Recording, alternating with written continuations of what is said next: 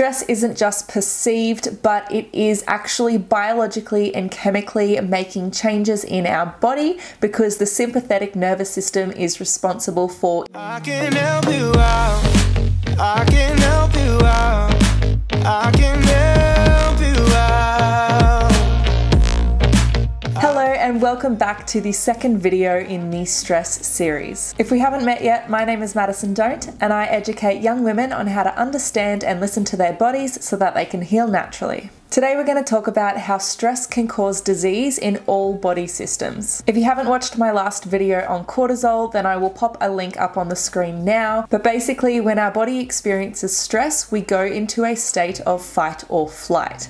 Now, you may have heard of this one, and it's actually when the sympathetic nervous system activates because we perceive a threat. Now, back in the day, that used to be running away from predators, but these days our stresses are not quite the same. So we might be worried about money, we might be worried about an exam, or we might just be stressed out about other negative things that come in our lives. The sympathetic nervous system is responsible for increasing our heart rate, shutting off our digestive system, increasing our breathing, and a whole bunch of other body functions that would help us in the case of having to fight or flight. So let's start with the digestive system. So as I just mentioned, when you are running away from something that is trying to kill you, your body doesn't really think that you need the ability to digest food. So what happens is that the increased cortisol levels that are brought on by the stress end up shutting down your digestive system. Now this slows down your metabolism and can actually cause obesity or diabetes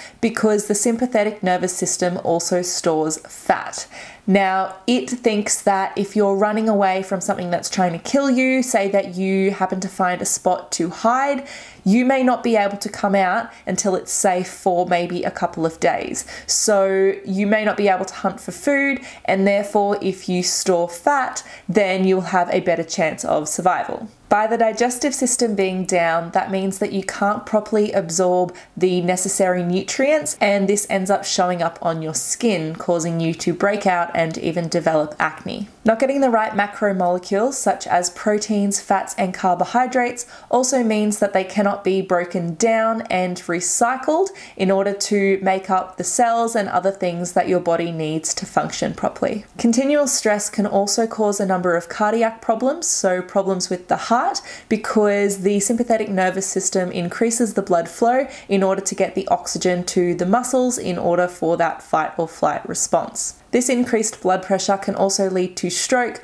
heart disease, and many others. Another thing that you might suffer if you are in a constant state of stress is also chronic fatigue. So not only is your body exhausted from being in a constant fight or flight mode, but you're not getting the right nutrients in order to fuel your body and create that energy, so you also experience fatigue because of that reason. The last one I'm going to mention is insomnia. So when you are running away from something that's trying to kill you, you probably don't want to stop and take a nap.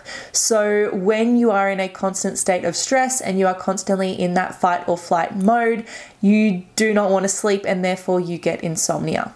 Now, if you don't sleep, then your cortisol levels do not reduce, and therefore you remain in that constant fight or flight sympathetic state, and the issue just keeps on making itself worse. One way to reduce this sympathetic state of fight or flight is to take some really slow, deep breaths, and also to try out yoga and meditation. I'm going to do a whole separate video on some other methods to reduce this state of stress and all of the negative health implications that come because of it, so you will have to wait around for that one. If you enjoyed this video, then make sure to like it below, subscribe, and also share it with any friends or family who are constantly in a state of stress, as it may be affecting their health. My next video will be on the link between stress and anxiety, so make sure that you look out for that one. But for now, thank you so much for watching, and I will see you next week. I can help you out.